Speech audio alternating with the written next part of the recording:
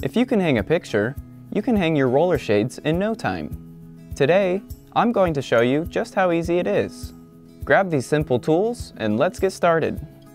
All rollers have the same basic parts, the shade itself and the necessary mounting hardware. Today, we're installing a roller shade with an exposed roll, as you can see here. Depending on the type of shade you ordered, the pieces or parts you have may be a little different. That's okay. You'll follow basically the same steps I'll go through here to hang them. Just be sure to check the instructions that came with your product before you start.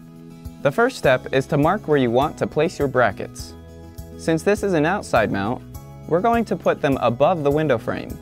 For a standard roll, be sure to install the hooked bracket on the left side, like this. I'm hanging a cordless roller shade, so the working components are enclosed in the roller tube. Start by subtracting the width of your window from the width of your shade.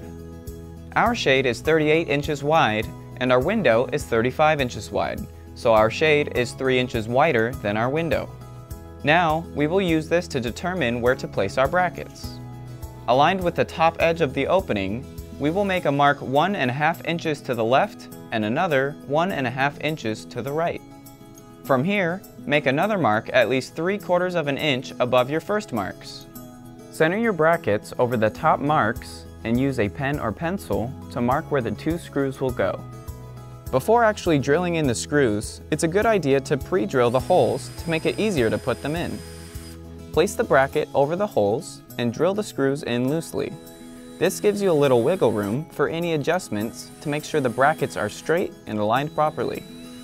Once the brackets are lined up, finish drilling the screws in all the way. Now we're going to put the roller shade onto the brackets. One end of the shade has a circular pin. Set this pin into the corresponding bracket with 2 circular holes.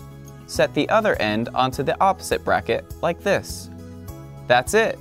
Now gently pull the shade up and down with 2 hands to make sure everything looks and works correctly. To remove your shade, raise it fully first. Lift the shade off the hooked bracket, then slide the shade away from the opposite bracket. If you have any questions or need any additional help, please see your product's installation guide on our website or just give us a call. We're here to help.